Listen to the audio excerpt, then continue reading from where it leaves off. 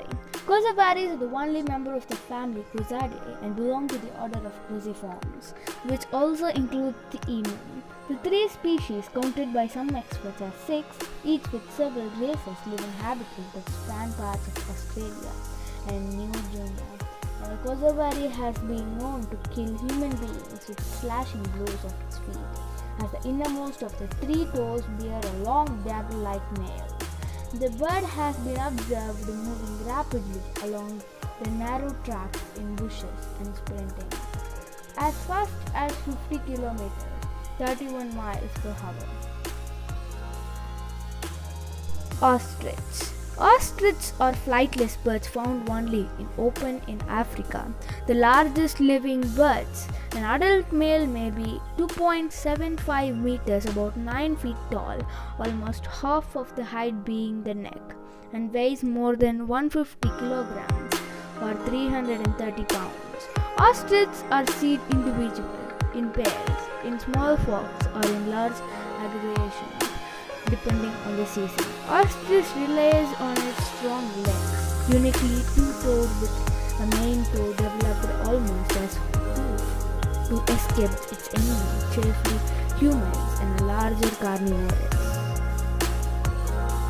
Emu.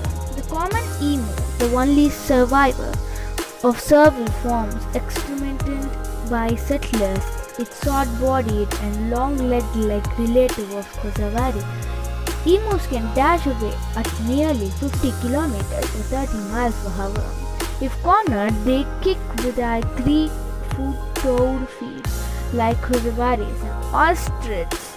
The toed claws of emus are capable of extirpating animals under the right conditions. However, human fatalities are extremely rare.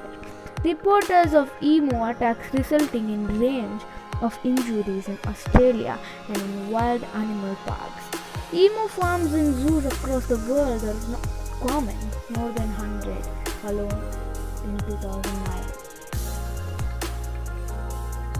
Lammergeiers. Lammergeiers, which are also called as beard vultures, are eagle-like vultures of the old world.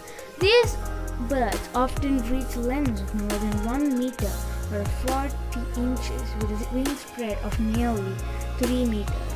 They inhabit in mountainous regions from Central Asia and Eastern Africa to Spain and Wine and Caribbean, especially bones which they drop from heights as great as 80 meters or 260 feet onto the flat rocks below. This cracks the open victim of bones and allows the birds to access the marrow. Friends, meet you tomorrow with a new topic. Bye!